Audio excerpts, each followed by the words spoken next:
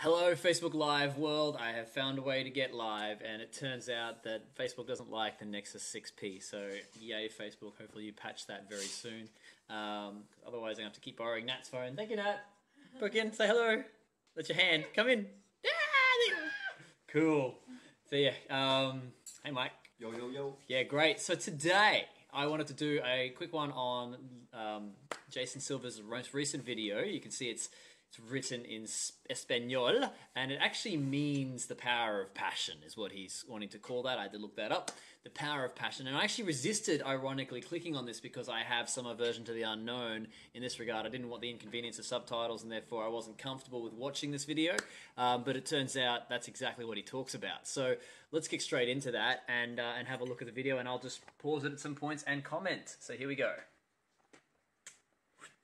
So you'll see that means, what he's written underneath there is, because we can imagine, we are free.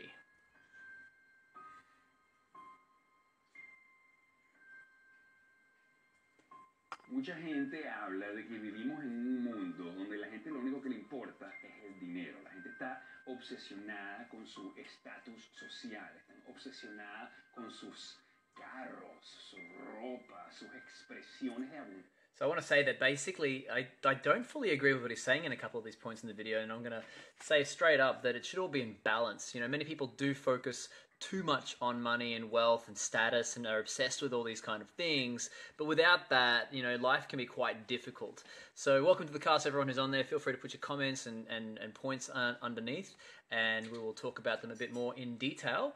But in the meantime, let's keep going with the video.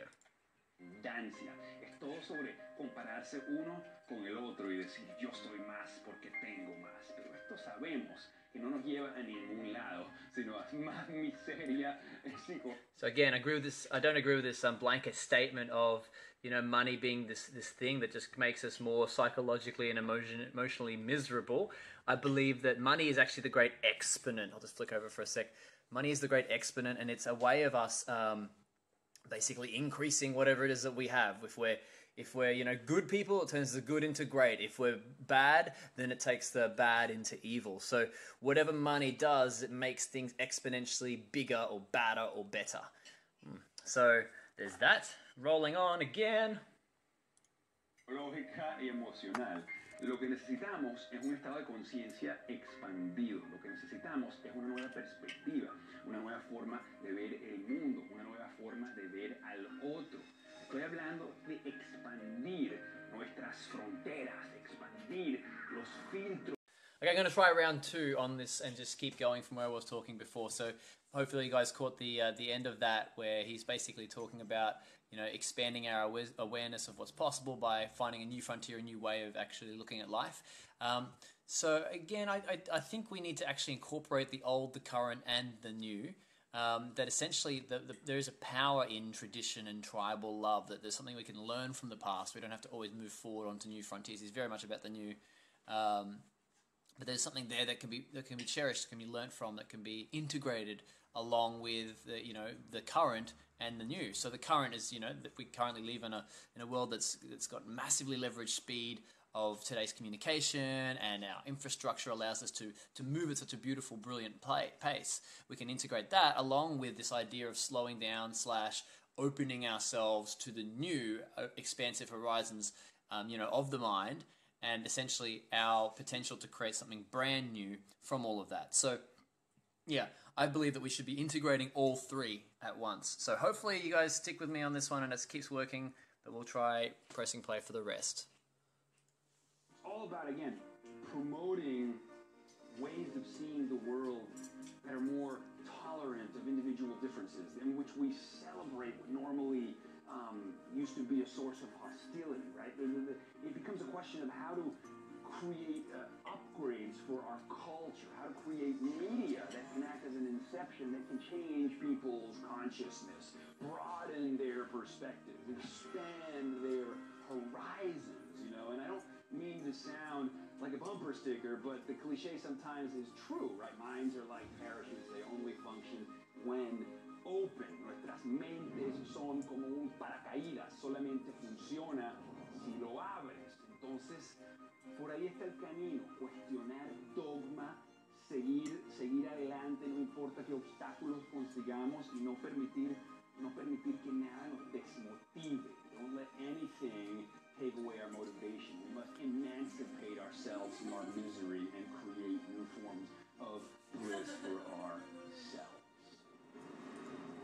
Brilliant, brilliant video. Very challenging, and one I actually don't agree with a lot of different points there, but I do, get the essence of what he's trying to say there. And basically, I love the idea of upgrading culture. That's very cool. Like, how can we actually take what it is that we know is the collective us and expand that and improve that and make that something better than what was there before, what's always been there. That said, there's a lot of things that have always been there that are actually quite powerful and that, were there for so long for a good reason. We did these rituals in such a deliberate, mindful way for a good reason. So I don't think you should throw them all out. Essentially, bring them all together, integrate them. Hey, welcome, Renee, Alex, and Matt. Cool. And, there's something there about celebrating differences as well. He brought a point up. And actually making that the striving point. So rather than letting go of this concept of striving and making and improving and wanting more and more and more, why not have that integration of different things, the integration of different ideas, the drive to adapt to more newer and more complex inputs? Let that be a driven jealousy, leverage that kind of aspect of beating the Joneses, but from a perspective of not beating them, but like merging with them and understanding them and completely getting them, so that their worldview can impact ours and create something bigger than the both of us individually. So ironically, he does talk about questioning dogma, and I have questioned the heck out of Jason's dogma today for no other reason other than I don't actually agree with his total blanket statements. But the one thing I want to leave you guys with, I'm just going to vacate the room so they can keep watching their anime with sound. So enjoy, guys. So please, if you have any questions about what's happened and what I've just been mentioning there, pop them down below, and I'm just going to keep riffing. So one of the statements that came to me in the shower today was, and it's quite appropriate here, is in the game of life, you either grow or you die. So I think I'll leave you guys with that. Keep it nice and sweet, and love you guys tuning in and hearing from you all. Take care, have fun, and we'll see you soon.